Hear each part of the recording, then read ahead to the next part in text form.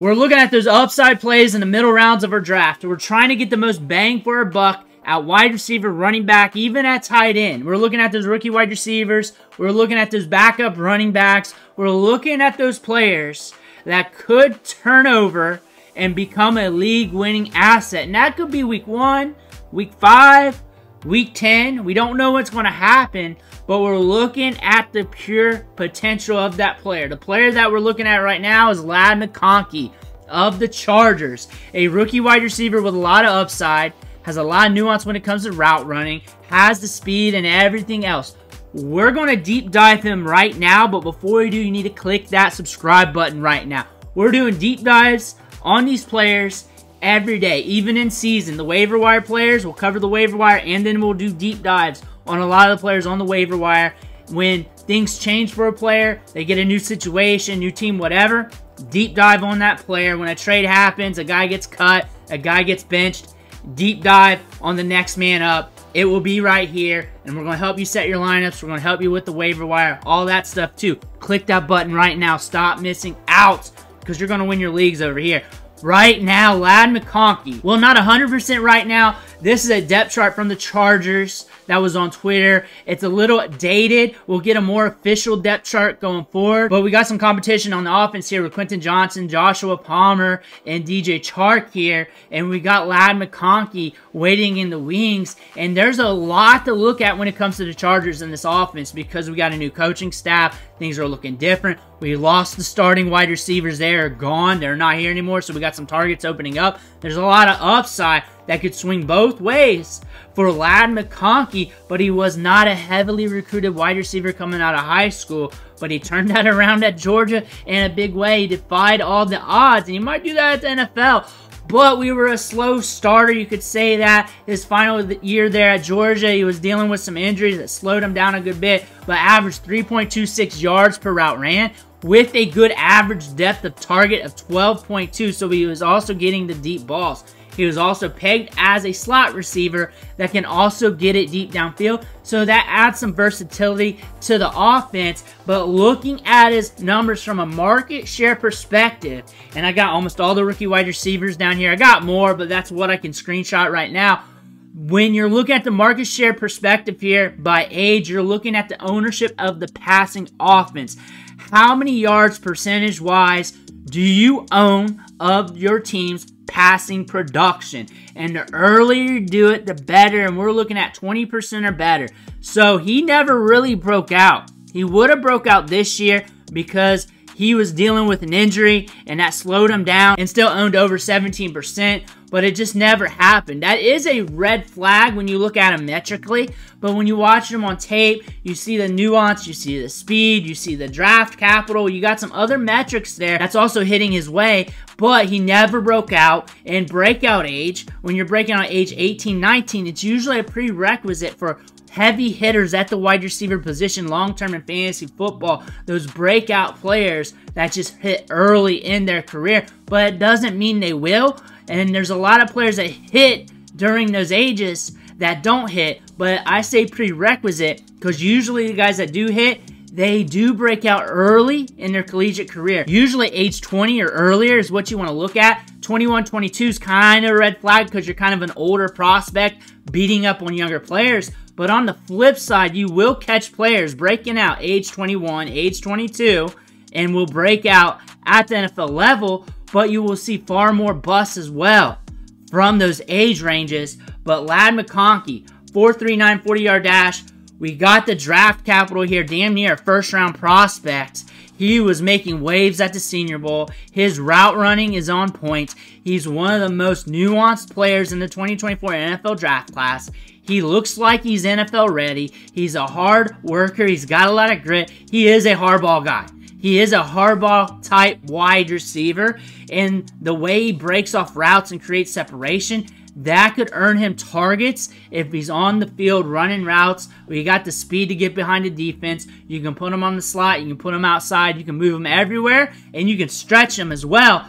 But you look at the wide receivers here, and you're like, man, that's very ambiguous. You don't have any Jamar Chases here really clogging up the depth chart. You do not have them. Anybody of consequence clogging up the depth chart. It might take a ramp-up period for him to start seeing considerable snaps and targets.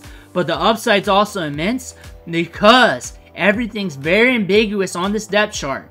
Quentin Johnston, we saw what he did last year. There's some highlights from training camp this year, but those highlights were out last year as well. DJ Chark can stretch the field. He's a veteran. He's been a journeyman as of late. And Josh Palmer has been the steady Eddie of this team, has been the reliable wide receiver. But Ladd McConkey, high draft capital, good route running, good speed, could assert himself as one of the main target hogs in this offense going forward. And it might be this year, it might be middle of the season, might be in the back half of the season, but you got to pay attention to him. But one thing you do got to pay attention to caution this tale, is the Harbaugh offense. And things change with personnel, but really, we just talked about an ambiguous wide receiver depth chart. And the most glowing thing on that depth chart is a rookie wide receiver. We're looking at a coach that runs heavy, that slows things down. We do not pass it a lot. 24 attempts per game back at Michigan. We won like that. They won like that. But still, something to keep in mind. They also brought in 2 running backs, Gus Edwards and J.K. Dobbins, which is something they needed to do. They got running backs on the cheap that are very dependable. But Keenan Allen and Mike Williams are gone. That opens up a lot of targets. Mike Williams was out a lot last year. Keenan Allen was out some last year. 152 targets zapped. Almost like 180 targets gone from this offense. Austin Eckler's gone as well. Targets got to spread around in this offense, but we also might see this offense run at a slower pace, but someone's got to take over. Is it going to be Josh Palmer? Is it going to be Quentin Johnston? Is it going to be another wide receiver? It's open for Ladd McConkey to just step up and take over, and that could be week 1. That could be October. That could be around Halloween. That could be right around Thanksgiving. It's open for Ladd McConkey to take over. And drafters realize this. And his situation's very ambiguous because of the change in coaching staff, due to what they have on the roster, and that he could really step up and take over, but he's also a rookie and he could ramp up. But we're going in the range, like I always talk about, where you're taking your rookie lottery tickets or your young wide receivers at a lottery ticket to see what happens. And that's what I'm going to value him as. And really, when you look at the wide receivers in this range, Jameson Williams, Ladd McConkey, Keon Coleman, Jack Smith-Njigba, Rome Odunze, you look at these wide receivers, even down a ways, and you see lottery tickets. You can't say for certain any of these guys are going to 100% break out. Probably 1 or 2 of them will. Probably 1 or 2 of them will. Which one will it be? All of them have good things in their profiles going into this season. Some things got to break their way. Some things have to happen. So when I look at these wide receivers at this range, it's really what lottery ticket I want to roll with versus the RB2, the running back in this range that I may want to roster. If I'm feeling icky at running back, I'm probably going to pull up on one of these lottery ticket wide receivers. I'm not just talking Ladd McConkey. I'm talking overall strategy. Pick your lottery ticket that you want. If you're in one league, draft the way you want. If you want that running back, get that running back. If you want that lottery ticket wide receiver, get that lottery ticket wide receiver. But what we're looking at here, overall, baseline macroeconomics, is that this is the lottery ticket range of the draft. And the market's been holding steady all summer long with Ladd McConkey. In your home leagues, he's going to fall back a little bit. He's going to be a little cheaper. I would say around 8, 9, 10 range. That's a little bit more palatable. If I feel icky at running back, I'm okay with it because wide receiver at that point is also going to be a little icky. But I like Rome Odunze. I like Xavier Worthy, who's jumped up around. I like JSN. I like Keon Coleman as a lottery ticket, but I don't feel 100% safe with him. I love Brian Thomas Jr. Jameson Williams has a lot of upside here. Ladd McConkey, though, is a lottery ticket. He's a lottery ticket. And these lottery tickets, you got to diamond fist them. And there's going to be a part of the season where some of these lottery tickets, the running backs and the wide receivers, you're wondering when it's going to happen. People said that to me about Devin Achan last year. They're wondering when they could drop him. they were asking about that, and I would say, hey, you got to diamond fish, you got to hold as long as possible, you got to do what's right with your roster, you got to read the poker table in your league, you got to see what's going on. There's more than just tit for tat, it's not in the phone booth, but you also got to hold as long as possible. Hold that line with some of these rookies, some of these young guys, and next thing you know, the next week, the week after, he broke out.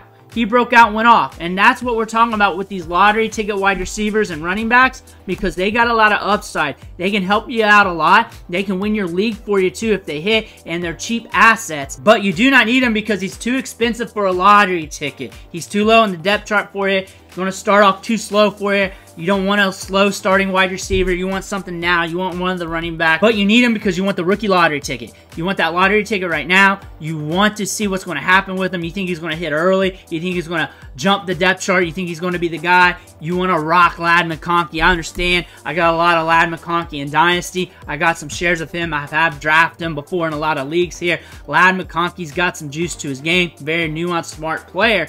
I like him as a player. Let's see what happens. But let me know what you think in the comments below. Make sure to hit that subscribe button on the way out. One thing for watching. Catch you on the next video.